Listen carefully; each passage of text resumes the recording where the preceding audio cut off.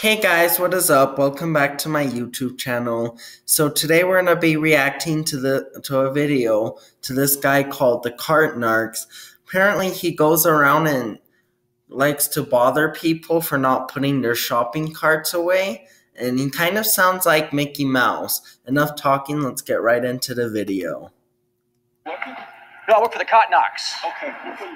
No. What's you didn't move your cart? It's still blocking people with disabilities and such. Is this what? Have a nice day.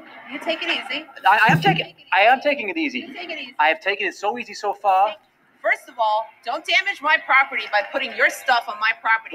What damage? What damage you talking about? Okay. What damage? Don't touch my personal property. Okay, so now we've downgraded. Like, I'm gonna go with both sides on this one. Yeah, I wouldn't like some random guy ticketing my car because I didn't put my shopping cart away.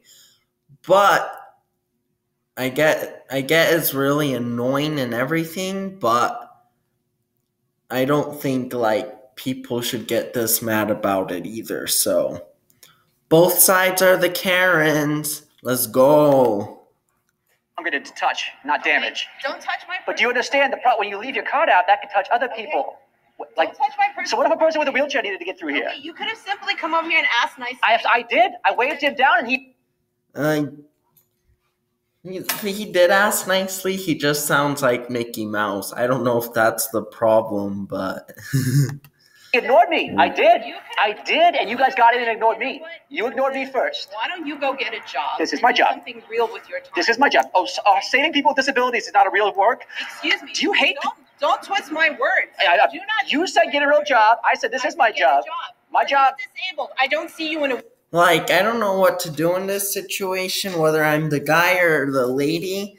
I think I just put the cart back and have that be the end of it.